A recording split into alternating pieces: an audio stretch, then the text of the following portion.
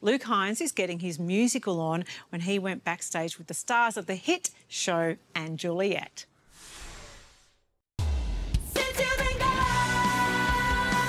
Packed full of mind-blowing vocals and relentlessly athletic dance moves, And Juliet is one of the most high-octane musicals to hit Australian theatres.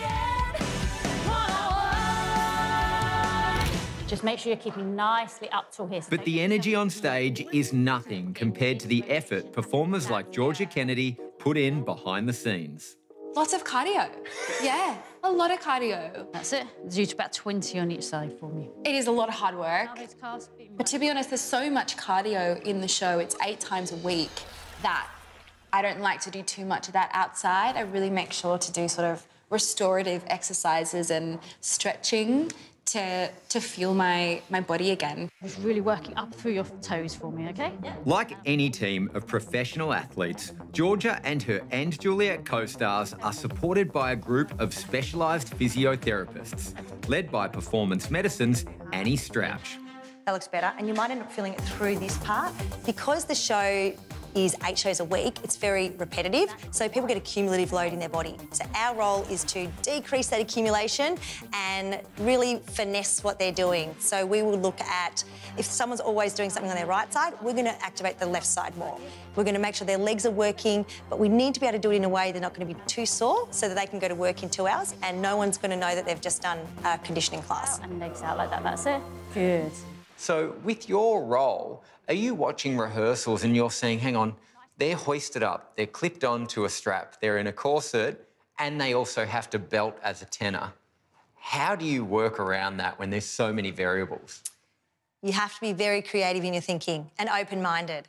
And you've got to work out a solution that suits everyone. First and foremost, the performer safety, and we do work with other departments, so the wardrobe department, and navigate a way to find what we need that looks creatively what the show needs, but also is more comfortable for the performer. Talking about protecting performers, mid-show, sometimes things just happen. Rolled ankles. Yes. Hammies. Yes. What do you do? Often it's a phone call to me. Annie, something's happened. And that's okay. That's why I love the job. Interestingly, in music theatre, it's a bit like footy and you can sub people off. So it's called a swing. So the companies are really amazing. They have dance captains. So if someone's injured and they can't perform, they're able to swing them off and then swing someone else on. And the audience are none the wiser. Of course, a healthy body is one requirement for starring in a musical. Do about 20 for me? Okay. To belt out hit pop songs every night, Rob Mills has to take care of his voice just as much.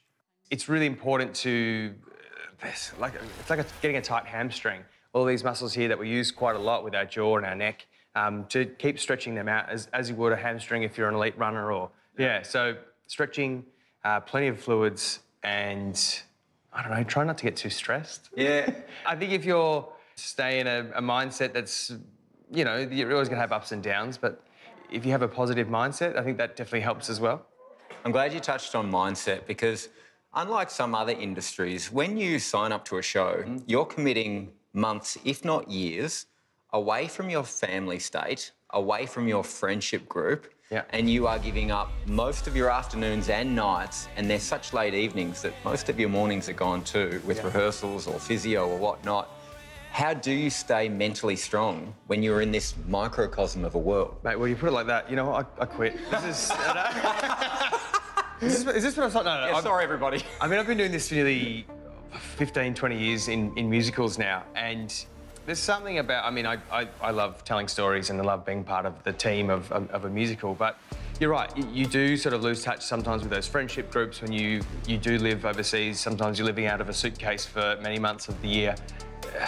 It can be difficult, but look, we're so well connected with technology these days. There are ways to connect with your friends via WhatsApp groups or FaceTimes with your partner or friends. There are ways, but you have to make the time. Yeah, want to have a little breather, shake it out? Yeah. Always. The old Chuck Norris. Chuck Norris.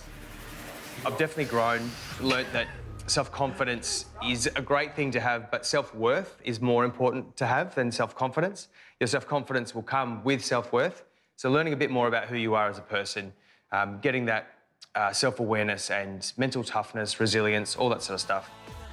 It takes a lot to sort of have that energy and have that energy output. But it is a lot of fun, and it means a lot to us that audiences love what we do, they feed off our energy, and that's why we do it.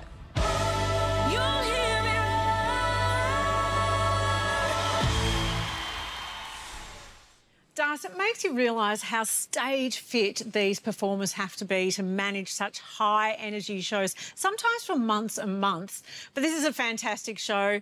It is a what-if version of Romeo and Juliet, where Juliet doesn't die, and it has a huge amount of awesome pop hits. Spoiler alert there, Joe. Everybody knows that's what the premise is of Juliet. I hear great things about it. It was a smash hit on the West End and Broadway, and the Melbourne production is on right through until the end of July, so check it out if you haven't yet. Back after this.